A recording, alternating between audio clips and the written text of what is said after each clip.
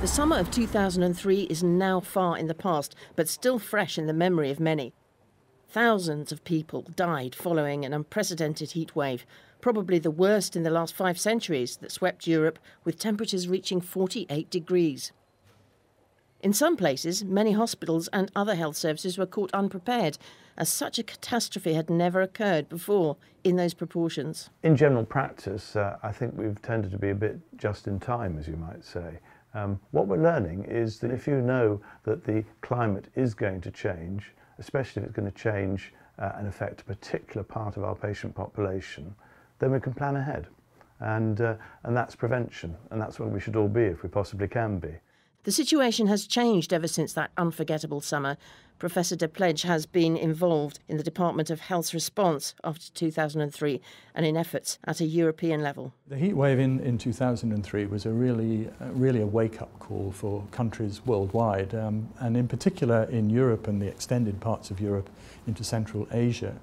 There was actually a project that the World Health Organization put together in response to the heat wave event, where it was designed to help different countries make heat wave plans to be able to inform their citizens about what action they should take in the event of a heat wave in order to reduce their risks.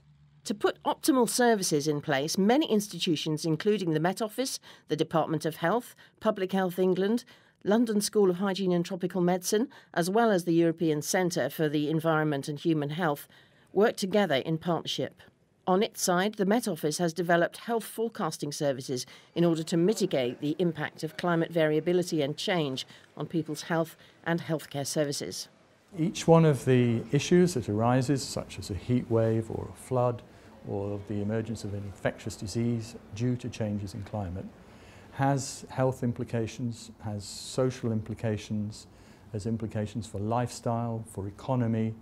And so whenever we're developing policies to address these issues and to put in place either preventative measures or adaptive measures, everybody needs to be at the table. We need to have broad representation from policymakers in many different areas. Like Professor de Pledge, Dr. Peter Stott of Met Office Hadley Centre has been busy trying to find ways in which climate services could be supported in health-related policies.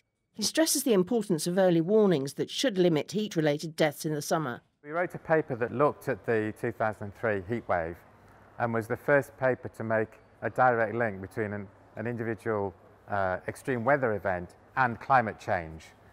Because what climate change was doing was increasing temperatures and increasing the risk of such a severe heat wave with all its really severe consequences. Good afternoon, Met Office. Johnny speaking. When would you like to forecast for, Jack? The information that can help people on a range of timescales in terms of warning and early warning of such types of extreme. And that means not just on the weather forecast timescale of what's going to happen the next few days, but looking a season ahead.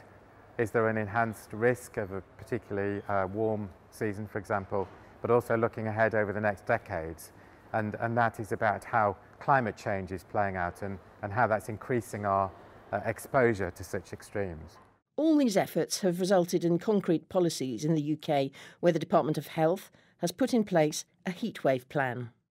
According to the Health Department, the purpose of that plan is to reduce summer deaths and illness and to ensure that all concerned social and health services offer support to people. The most important thing is to have a sort of active surveillance system.